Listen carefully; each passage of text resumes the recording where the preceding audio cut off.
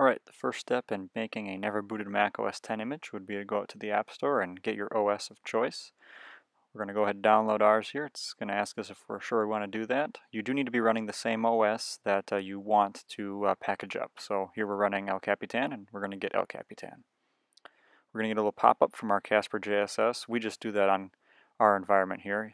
Not all Macs will get that. That's environment specific to us. We'll go ahead and quit the Mac OS X installer, quit the App Store, and we'll go launch our third-party AutoDMG app.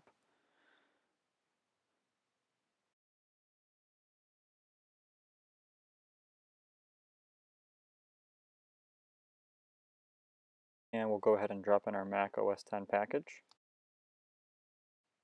It's going to examine that, figure out what build it is, and figure out what updates have come out that will need to be packaged in there. We'll go ahead and download those.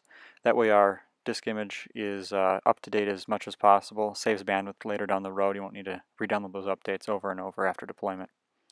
We also have additional software, so I'm actually going to put a packaged installer from CreateUserPkg. It will make us a local admin there.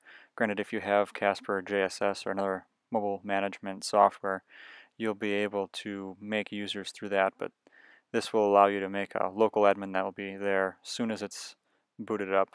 Other packages could be put in that additional software such as Flash or Java if you want to build that in as well. So we'll just go ahead and build that package with our local admin, and then we'll save it to the desktop and we'll drop it into our additional software here.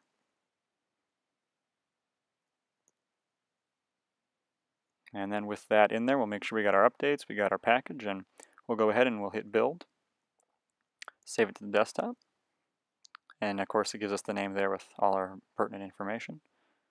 We'll be prompted for our local user. We'll put our local user password in, and once you've done that, then we'll go ahead and wait for it to build.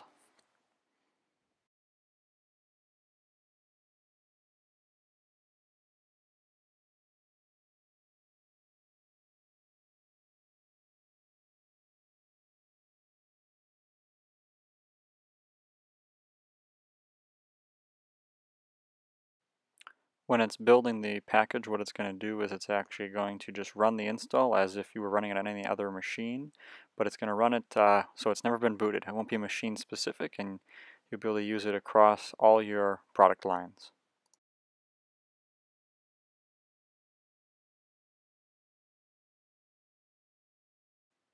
And now with it done here, it's spat out a about 8 gig disk image, and we can drop that into our deployment tool then.